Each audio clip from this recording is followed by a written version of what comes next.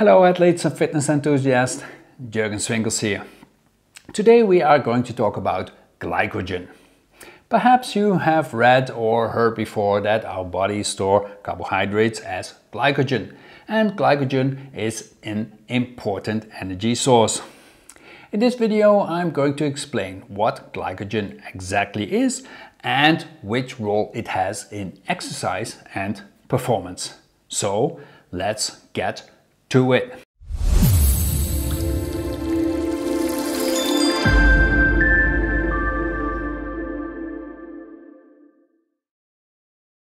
Glycogen is how our body stores carbohydrates. It is a large molecule containing long chains of glucose molecules. It is mainly found in skeletal, muscle and liver. It is estimated that liver glycogen stores are roughly 100 grams under normal conditions, while skeletal muscle stores are roughly 400 grams. So total glycogen stores is roughly 500 grams. Nevertheless, this is highly variable, dependent on your diet and fitness level. I'll get back to this issue later on in the video. During exercise, the glucose molecules are released from glycogen and become quickly available for energy creation. Muscle glycogen can only be used locally within the muscle cell, while glucose released from liver glycogen can enter the bloodstream and be used by other tissues, including the exercising muscle. Glycogen stores are quite small in size, particularly compared to fat stores. They can provide energy for up to 90 minutes when used aerobically, that is, with the help of oxygen. In the graph that you see here, energy depletion is plotted against exercise duration for high-intensity aerobic exercise. The graph clearly demonstrates that during high-intensity aerobic exercise, most of the glycogen stores are used after 90 minutes. The orange line shows that muscle glycogen stores go down rapidly, almost in a straight track. However, at low exercise intensity, the utilization of glycogen is lower because fat will also serve as an important energy source.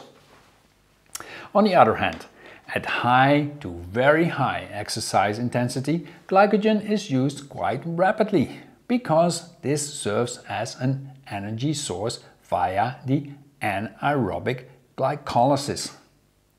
This can provide energy at a high rate, but your glycogen is used rather inefficiently and stores empty quickly, sometimes already after 20 to 30 minutes.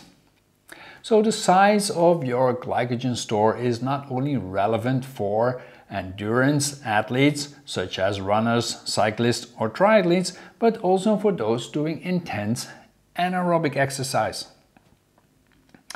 In the following graph, energy depletion is plotted against exercise duration for anaerobic exercise, so without oxygen.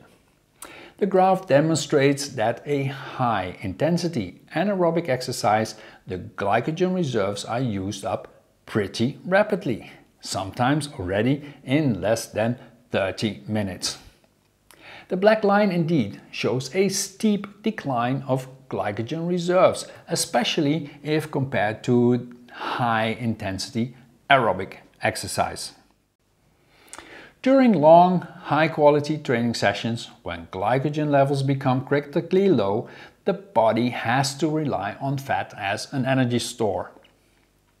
And although fat is an excellent energy source, the intensity of your exercise has to go down because fat is slightly less efficient in creating energy.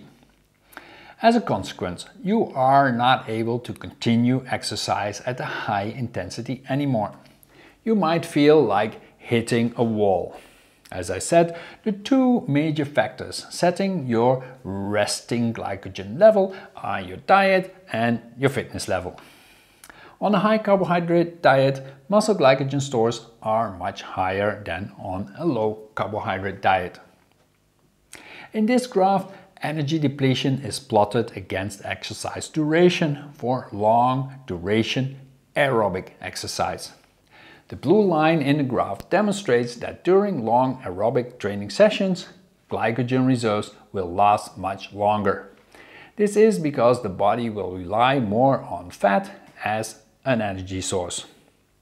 For comparison, you see the glycogen usage during anaerobic exercise and high-intensity aerobic exercise as well, represented by the black and orange line respectively. And that is why athletes, players in particular, those active in endurance exercise, increase their carbohydrate intake the days before a competition. Because starting a competition or match with high glycogen levels will delay the point of fatigue. To optimize your glycogen stores, it is advised to ingest at least 3 to 8 grams of carbohydrates per kilogram body weight per day. The suggested range accommodates variations in training loads, individual training goals, body composition targets, and other factors.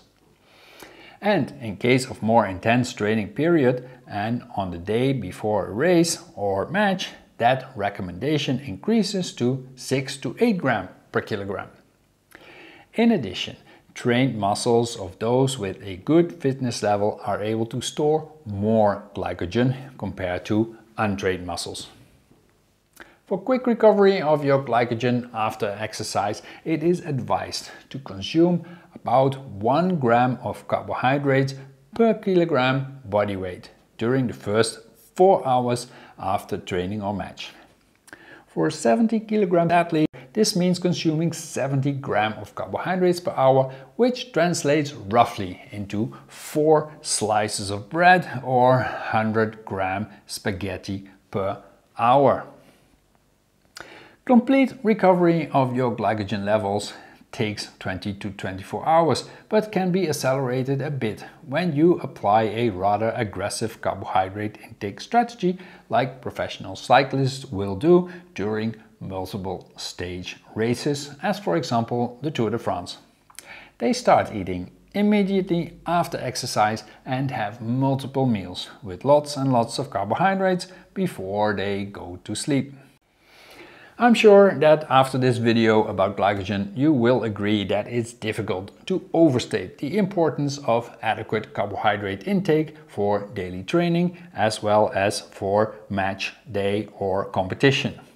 Indeed, for endurance athletes and team sport athletes, carbohydrates are truly the master fuel. If you enjoyed this video, please like and subscribe. We're dropping videos like this on YouTube on a regular basis. And if you have questions, leave them in the comment box below with hashtag School of Sport Nutrition, and I'll do my best to get in there and get those questions answered right away.